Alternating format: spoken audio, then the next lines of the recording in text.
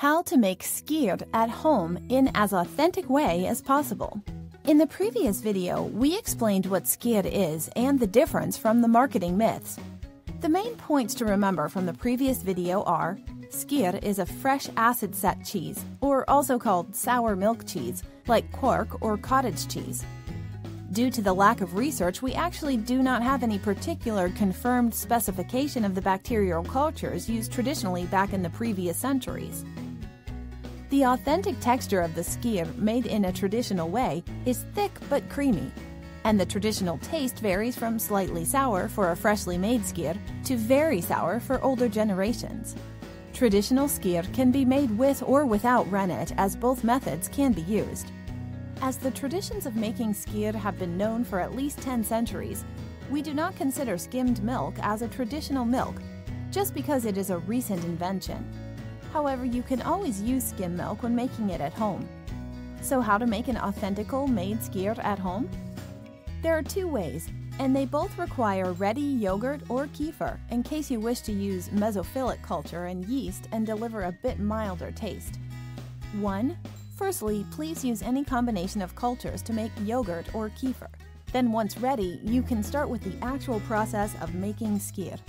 2. Take whole dairy, cow's or sheep milk and heat it to 95 degrees Celsius or 200 degrees Fahrenheit.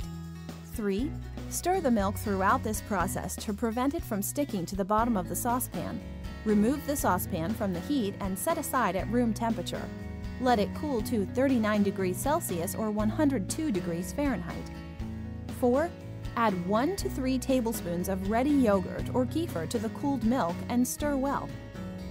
5.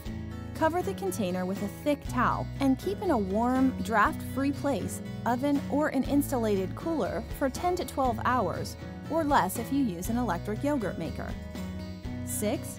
Keep an eye on the mix with no stirring and shaking, and when separated in curds and whey, strain with very fine cheesecloth for a few hours and refrigerate.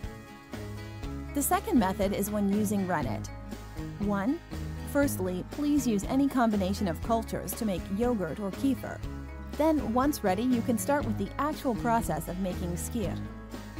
2. Take whole dairy, cow's or sheep milk and heat it to 95 degrees Celsius or 200 degrees Fahrenheit. 3.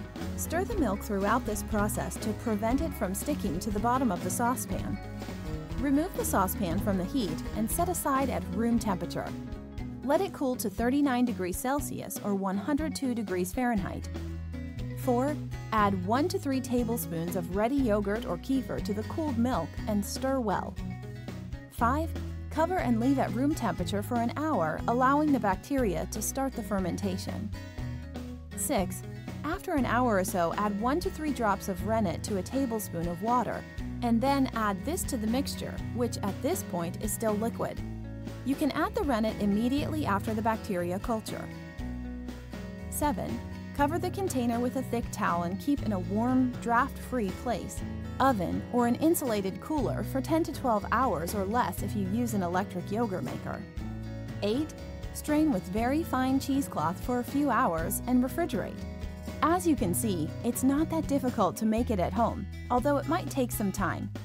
For the specific instructions and step-by-step tutorials, please refer to our website, blog, forum, watch the other YouTube videos, or download the yogurt app.